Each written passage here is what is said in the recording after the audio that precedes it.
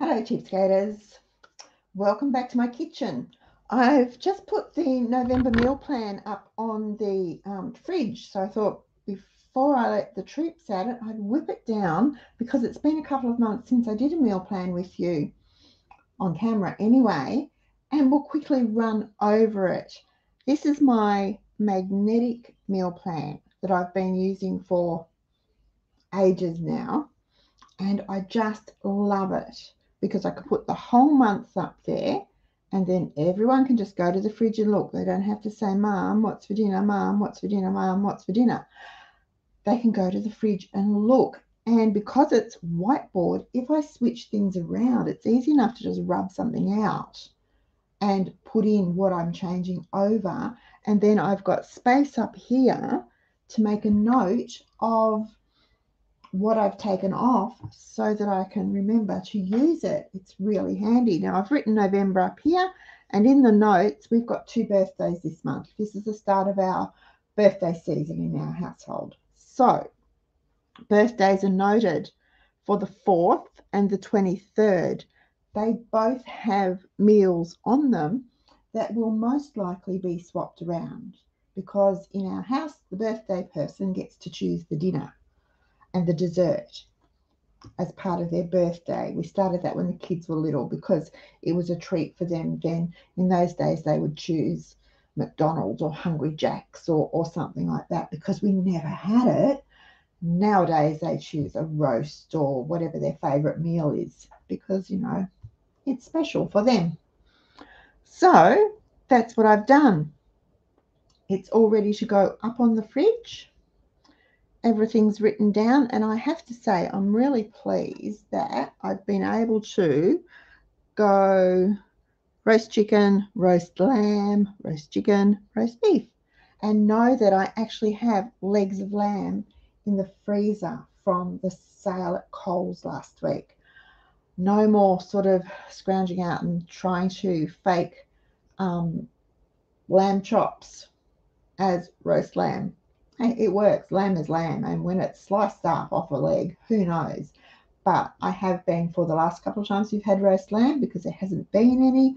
I've used lamb chops that have been in the freezer, cooked those up, had those with the roast veggies and the mint sauce and the gravy, and they were just as delicious as a leg of lamb. Anyway, so um, still Thursdays, pizza, pizza, pizza, pizza, pizza. That's always a given in our house. Thursday is pizza night, and Thomas makes the pizzas.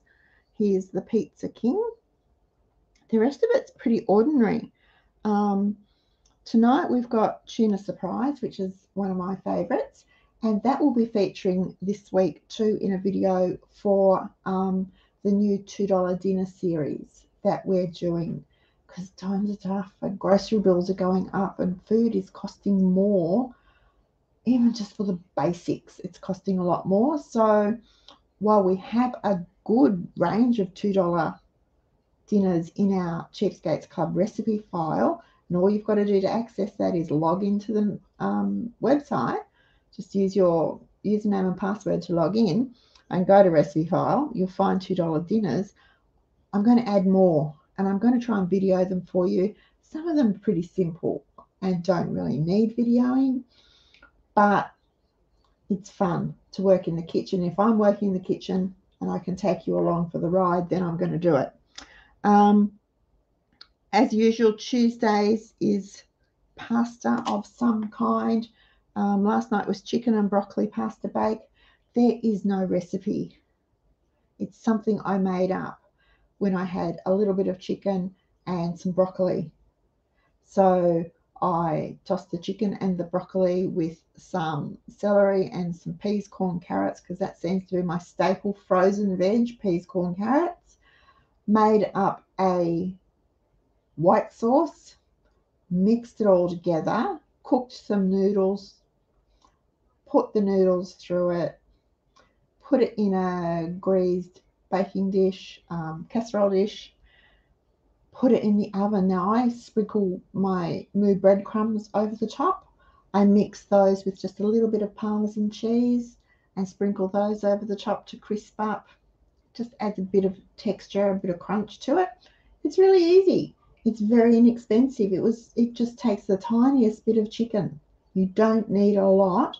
And broccoli was cheap last week, so I was happy to use broccoli. $2 a kilo. I was very happy to use it.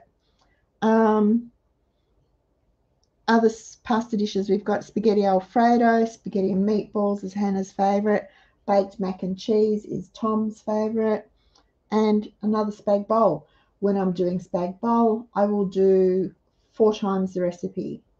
I will cook enough for 4 meals, 4 different dinners. We use one, I freeze 3 so that I don't have to make it. It only takes about 5 minutes longer, and it means I'm not cooking pasta sauce for a very long time. 4 meals worth. What else do we have on here? Saturday night's always easy. Toasties, tacos, loaded nachos, which may well, if we don't have corn chips, may well become loaded potatoes. Loaded whatever we've got. Haystacks. Again, if we don't have corn chips, I might make pita chips for it, or it will go, the haystack mix will go over potatoes, or it might just go in a tortilla for a wrap. Easy. Wednesdays, schnitzels with tomato gravy and veggies. I've shown you how to make my schnitzels. So good. Enchiladas, chicken and salad. It's warming up. We're getting into salad season. Barbecue meatloaf and salad. Then we've got rissoles, barbecue chicken wings. We love chicken wings. When I can get them, I used to be able to get them for $1.89. Then it went up to $1.99. Now it's $2.29. Some places I've seen them $3.99. That's just ridiculous. But if I can get them cheap enough, marinate them, and then barbecue them, they are delicious. That's so good with salad. Sausages and salad. We don't do sausages very often simply because I'm not a fan of them. AJ's not a fan of them. So if they're in something like curried sausages or sticky sausages, something like that, happy to eat them. But otherwise, they're a bit of a bland dinner as far as I'm concerned. Not really fond of them at all. I do have on this coming Friday steak sandwiches, because that is a birthday night. That may well be a birthday request. Then we've got barbecue and salad, and I've left it generic for whatever meat we've got or whatever rissoles we've got, or what if I have to make quick rice patties or cream cheese patties, then I will, and we'll have it with salad. Fish wedges and coleslaw, and meat pie and veggies. That's our menu for November. As I said, warming up, so there's lots of salad featuring, and it could be a simple green salad. I call it a green salad, but it's really multicolored, and it'll be lettuce and cucumber and capsicums and onion and corn kernels and whatever I've got, veggies that can go into a salad, tiny tomatoes, baby beets, whatever. I just toss it all together and put it on the plate, drizzle with some balsamic dressing. It's really good.